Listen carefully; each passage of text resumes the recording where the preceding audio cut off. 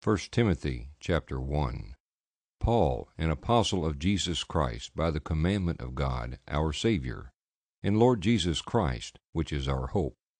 Unto Timothy, my own son in the faith, grace, mercy, and peace, from God our Father, and Jesus Christ our Lord. As I besought thee to abide still at Ephesus, when I went into Macedonia, that thou mightest charge some that they teach no other doctrine, neither give heed to fables and endless genealogies, which minister questions, rather than godly and edifying, which is in faith, so do. Now the end of the commandment is charity out of a pure heart, and of a good conscience, and of faith unfeigned, from which some having swerved have turned aside unto vain jangling, desiring to be teachers of the law, and understanding neither what they say, nor whereof they affirm. But we know that the law is good, if a man use it lawfully, knowing this, that the law is not made for a righteous man, but for the lawless and disobedient, for the ungodly and for sinners, for unholy and profane, for murderers of fathers, and murderers of mothers, for manslayers, for whoremongers, for them that defile themselves with mankind, for men stealers, for liars, for perjured persons, and if there be any other thing that is contrary to sound doctrine, according to this glorious gospel of the blessed God, which was committed to my trust. And I thank Christ Jesus our Lord, who hath enabled me, for that he counted me faithful, putting me into the ministry, who was before a blasphemer, and a persecutor, and injurious, but I obtained mercy, because I did it ignorantly in unbelief. And the grace of our Lord was exceeding abundant, with faith and love which is in Christ Jesus. This is a faithful saying, and worthy of all acceptation, that Christ Jesus came into the world to save sinners, of whom I am chief. Howbeit for this cause I obtained mercy, that in me first Jesus Christ might show forth all longsuffering, for a pattern to them which should hereafter believe on him to life everlasting. Now unto the King eternal, immortal, invisible, the only wise God, be honor and glory forever and ever. Amen. This charge I commit unto thee, son Timothy, according to the prophecies which went before on thee, that thou by them mightest wage a good warfare, holding faith and a good conscience, which some having put away concerning faith have made shipwreck, of whom is Hymenaeus and Alexander, whom I delivered unto Satan, that they may learn not to blaspheme. 1 Timothy chapter 2. I exhort therefore, that first of all, supplications, prayers, intercessions, and giving of thanks may be made for all men, for kings and for all that are in authority, that we may lead a quiet and peaceable life in all godliness and honesty. For this is good and acceptable in the sight of God our Savior, who will have all men to be saved, and to come unto the knowledge of the truth. For there is one God, and one mediator between God and men, the man Christ Jesus, who gave himself a ransom for all, to be testified in due time, whereunto I am ordained a preacher and an apostle. I speak the truth in Christ, and lie not, a teacher of the Gentiles in faith and verity. I will therefore that men pray everywhere, lifting up holy hands, without wrath and doubting. In like manner also, that women adorn themselves in modest apparel, with shamefacedness and sobriety, not with broided hair, or gold, or pearls, or costly array, but, which becometh women professing godliness, with good works. Let the woman learn in silence with all subjection. But I suffer not a woman to teach, nor to usurp authority over the man, but to be in silence. For Adam was first formed, then Eve. And Adam was not deceived, but the woman being deceived was in the transgression. Notwithstanding she shall be saved in childbearing, if they continue in faith and charity, and holiness with sobriety. 1 Timothy chapter 3.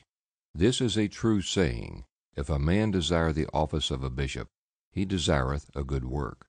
A bishop then must be blameless, the husband of one wife, vigilant, sober, of good behavior, given to hospitality, apt to teach, not given to wine, no striker, not greedy of filthy lucre, but patient, not a brawler, but courteous, one that ruleth well his own house, having his children in subjection with all gravity. For if a man know not how to rule his own house, how shall he take care of the church of God? Not a novice, lest being lifted up with pride, he fall into the condemnation of the devil. Moreover, he must have a good rapport of them which are without, lest he fall into reproach and the snare of the devil.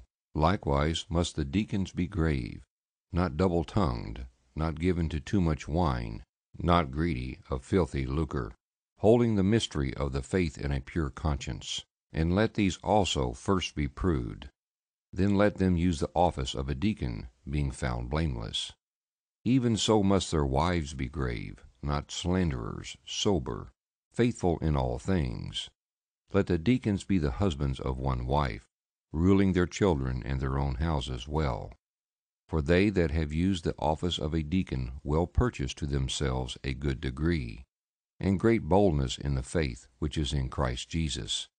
These things write I unto thee, hoping to come unto thee shortly. But if I tarry long, that thou mayest know how thou oughtest to behave thyself in the house of God, which is the church of the living God, the pillar and ground of the truth.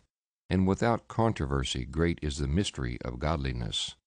God was manifest in the flesh, justified in the Spirit, seen of angels, preached unto the Gentiles, believed on in the world, received up into glory. 1 Timothy chapter 4. Now the Spirit speaketh expressly, that in the latter times shall some depart from the faith, giving heed to seducing spirits, and doctrines of devils, speaking lies and hypocrisy, having their conscience seared with a hot iron, forbidding to marry, and commanding to abstain from meats, which God hath created to be received with thanksgiving of them which believe and know the truth. For every creature of God is good, and nothing to be refused, if it be received with thanksgiving, for it is sanctified by the word of God and prayer. If thou put the brethren in remembrance of these things, thou shalt be a good minister of Jesus Christ, nourished up in the words of faith and of good doctrine, whereunto thou hast attained. But refuse profane and old wise fables, and exercise thyself rather unto godliness. For bodily exercise profiteth little, but godliness is profitable unto all things, having promise of the life that now is, and of that which is to come. This is a faithful saying, and worthy of all acceptation.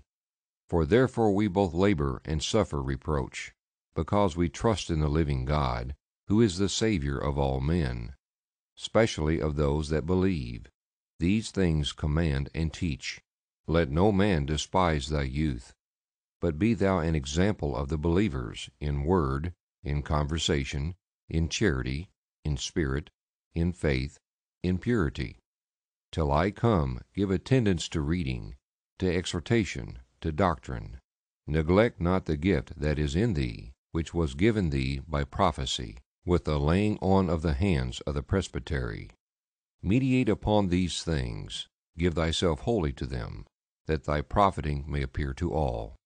Take heed unto thyself, and unto the doctrine.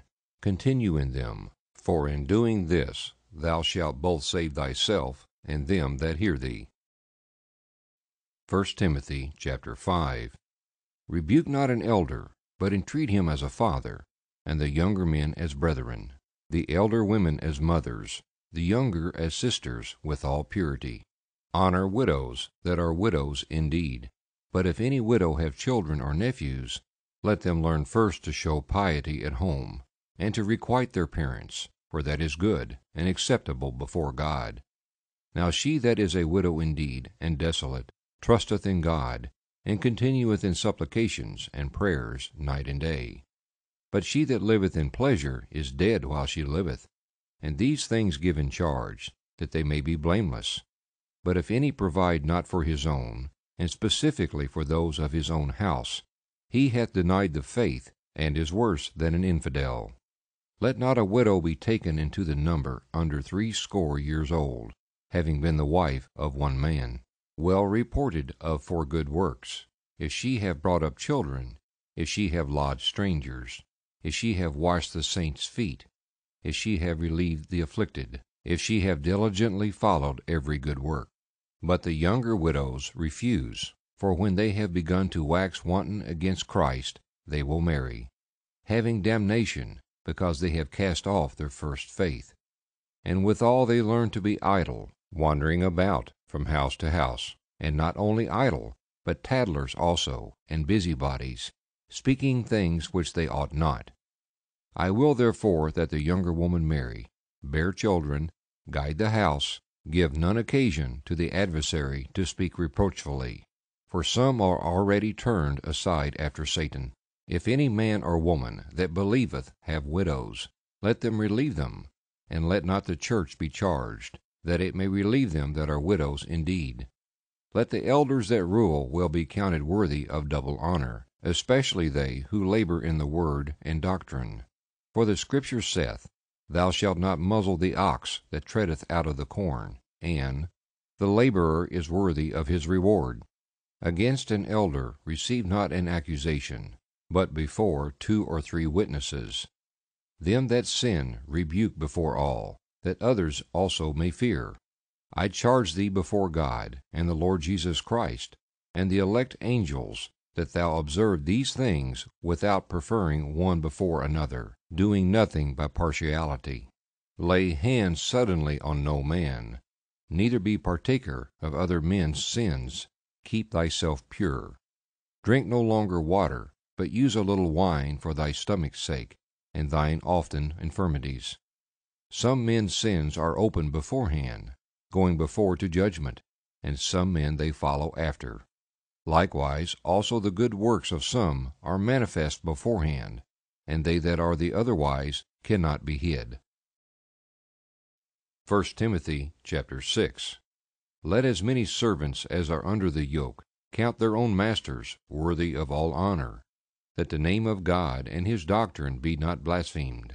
And they that have believing masters, let them not despise them, because they are brethren, but rather do them service, because they are faithful and beloved, partakers of the benefit. These things teach and exhort.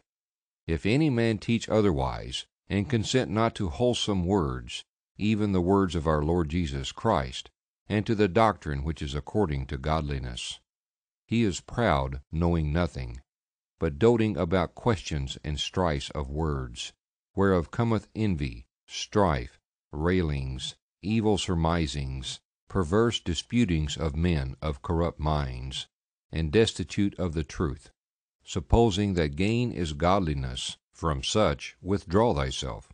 But godliness with contentment is great gain. For we brought nothing into this world, and it is certain we can carry nothing out. And having food and raiment, let us be therewith content. But they that will be rich fall into temptation and a snare, and into many foolish and hurtful lusts, which drown men in destruction and perdition. For the love of money is a root of all evil, which while some coveted after, they have erred from the faith, and pierced themselves through with many sorrows. But thou, O man of God, flee these things, and follow after righteousness, godliness, faith, love, patience, meekness. Fight the good fight of faith. Lay hold on eternal life, whereunto thou art also called, and hast professed a good profession before many witnesses. I give thee charge in the sight of God, who quickeneth all things, and before Christ Jesus, who before Pontius Pilate witnessed a good confession, that thou keep this commandment without spot, unrebukable unto the appearing of our Lord Jesus Christ, which in his times he shall show, who is a blessed and only potentate, the King of kings and the Lord of lords, who only hath immortality, dwelling in the light which no man can approach unto, whom no man hath seen, nor can see, to whom be honor and power everlasting. Amen. Charge them that are rich in this world, that they be not high-minded, nor trust in uncertain riches, but in the living God, who giveth us richly all things to enjoy, that they do good, that they be rich in good works, ready to distribute, willing to communicate, laying up in store for themselves a good foundation against the time to come, that they may lay hold on eternal life.